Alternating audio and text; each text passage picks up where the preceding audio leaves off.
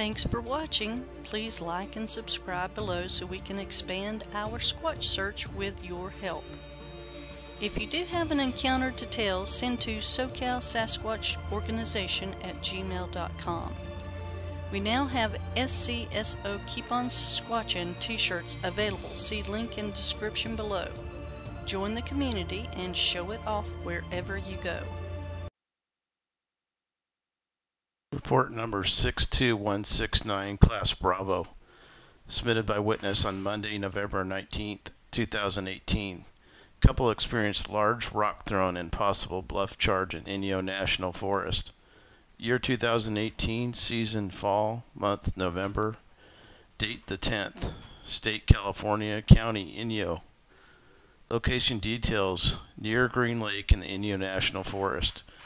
Nearest town, Bishop, California. Observed, BFRO investigator Charles Lamica transcribed the following initial report from a voicemail left on the BFRO phone system. Confidential information such as last name and phone number have been edited out. Hi, my name is Ron.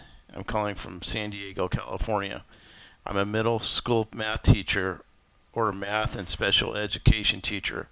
I was recently over the 3-week-day weekend up in the eastern Sierras hiking at about 12,000 feet. Something happened when I can't explain. I just thought I would call you guys and tell you about it if you're interested. I really can't explain it. It was bizarre, but anyways, thank you very much. Other witnesses too. The reporting party and his girlfriend. Environment, tall pines, steep terrain. Follow-up investigation report by BFRO investigator Charles Lamica. I became aware of this case when the reporting party's voicemail was posted on the BFRO investigator's Facebook page. I volunteered to return the call. I made telephone contact with Ron in the evening of 18 November 2018, 1 week after the initial incident recurred. Ron is a middle school math teacher and an avid fly fisherman. He described himself as the type of guy who doesn't believe in things like ghosts or Bigfoot. He said, I'm skeptical of these things I can't see or touch. The incident happened near Green Lake, however, has forced him to release his skepticism. His comments to me are summarized below. My girlfriend and I had a 3-day weekend, so we decided to do some fly fishing up on Green Lake. I live in SoCal, as it is a 7-hour drive for us to reach South Lake in the Inyo National Forest. When we hiked about 3 miles up to Green Lake, I've been to Green Lake many times in the past. The elevation at South Lake is about 9,000. The trail to Green Lake takes you up past 11,000 feet. So it's pretty steep in places, and there are a lot of switchbacks on the trail. We hiked up to Green Lake only to find it was totally frozen over. We decided to hike back down towards another lake in the area. And at one point in our hike, we stopped to rest and eat some snacks. While we were there, I had an eerie feeling. It caused me to feel cold and shaky and nervous. As we were sitting there, we suddenly heard a noise of something flying through the air. I looked up and saw a huge rock, which is probably weighed about 45 pounds, coming from above us. The rock landed on the trail about 25 yards away from us. It wasn't rolling down the hillside. Its trajectory indicated to me it had been thrown down the hillside. At about the same time, we heard a very distinct animal-like grunting noise, but it was far louder than any animal grunt I've ever heard. We also detected a really foul smell. I particularly remember this foul smell because one moment we were just breathing really fresh mountain air, and the next moment there was this awful smell. About the same time, we could hear heavy footsteps coming down the hillside toward us. The terrain is very steep in that area, many tall pines. We couldn't see very far above us, but we could hear something was coming down towards us. I've encountered many bears in the area in the past, and I immediately grew concerned a bear was approaching us. I yelled something like, "It's a bear!" The whole thing was so frightening and unexpected that we started running. My girlfriend left jacket, my sunglasses, and our food there, and we just started running down the switchback trail. The jacket and sunglasses cost over $100, and we never went back for them.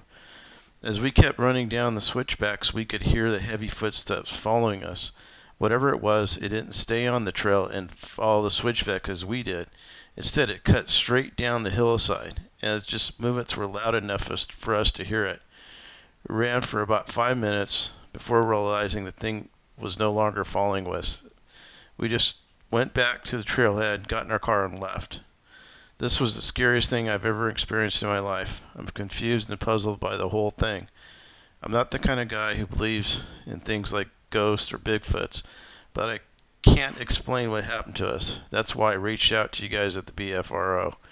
In my follow-up questions, I asked Ron about the rock he saw flying through the air. He said he guessed it was about 45 pounds. He felt it was definitely too big for a human to have thrown. It wasn't smooth and round, but was more angular and sharp edges, which he assumes is why he heard it flying through the air before he actually saw it. Ron also stated that in hindsight, although he initially was afraid there was being stalked by a bear, he felt the whole thing was unlike any normal bear behavior he had ever experienced. He now believes it was not a bear. During my conversation, I found Ron's story to be believable and compelling. I got the impression that he is a person of analytic mindset, which experienced something unusual and now wants to understand why, how, of what happened. He didn't seem to be looking for attention, but wanted information instead. I explained to Ron that Sasquatches will sometimes engage in territorial displays such as rock throwing, tree shaking, or angry vocalizations.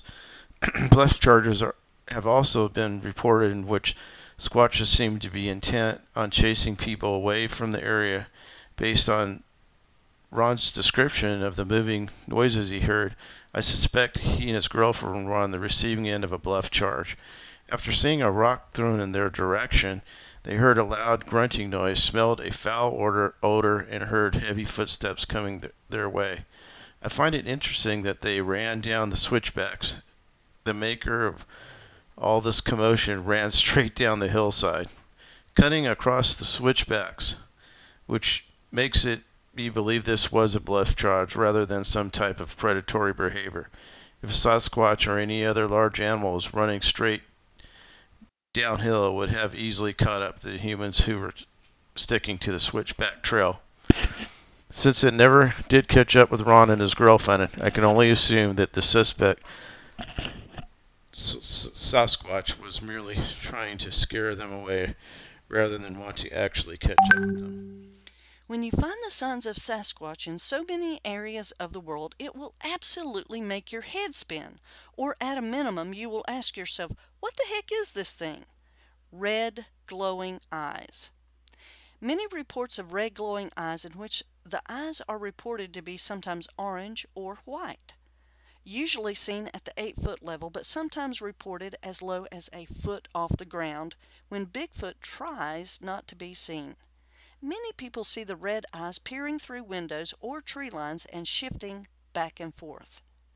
The eyes can be yellow, green, or blue too. Squatch eyes illuminate at night and give them outstanding night vision abilities. Report number 2115, Class Alpha. Date, May 19, 1994. Nearest town, Boulder, Utah. Observed. In June 1996, I was hiking in the Escalante Wilderness on a bench between the Gulch and Deer Creek. There are a number of stony rises between the two areas, and my friend and I had to cross the bench in order to make camp at Deer Creek. As we hiked in a westward direction, the sun was directly overhead. I was the first to notice the movement at the top of the rise. We were less than a mile from the top, and pointed it out to my companion. We wondered what it could be. I have hiked in this area and never seen anyone up on the bench during this time of day over the previous 15 years. And though this had a human shape, it was too large and it was white. I mean paper white, not Caucasian. The creature appeared to be pacing as it looked for something. Suddenly, I became very aware it had spotted us as it ducked behind the rocky outcroppings and was obscured from our view. As we were hiking toward the area to cross the bench, we observed as we got closer that the area where the creature stood, that it was on the highest point and would require all of our climbing skills to reach. Not knowing what it was, if it was dangerous or wanted to be left alone, or if it was even there any longer, and being nearly exhausted from our hike and almost out of water, I decided we would hike over the bench and down to Deer Creek. About a half of a mile down the westward slope, we both had that feeling that we were being watched. We both turned and looked up to that area where we had previously sighted the creature, and it was watching us again, then quickly ducked down so we could not see it. I wrote about it in my journal, which I have kept for many years, but am writing from memory now. I never thought of this as being a Bigfoot sighting, as I hadn't heard anyone ever describe a white Bigfoot. But a friend of mine, who is a Bigfoot enthusiast, directed me to this site. I am still not sure what it was, though I am relatively sure it wasn't human. Too big and entirely white. Also noticed, no. Other witnesses, 2 witnesses hiking. Time and conditions, this happened about 1300 to 1400 hours. It was clear and dry, and the area of the sighting was clear of trees or brush. Stone formations did obscure the view of the creature. Environment, this was between Deer Creek and the Gulch, north of the Escalante River, but south of Boulder.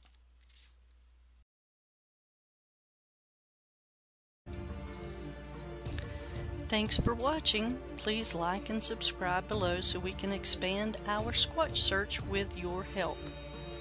If you do have an encounter to tell, send to SoCalSasquatchOrganization@gmail.com. We now have SFSO Keep On Squatchin' t-shirts available. See link in description below. Join the community and show it off wherever you go.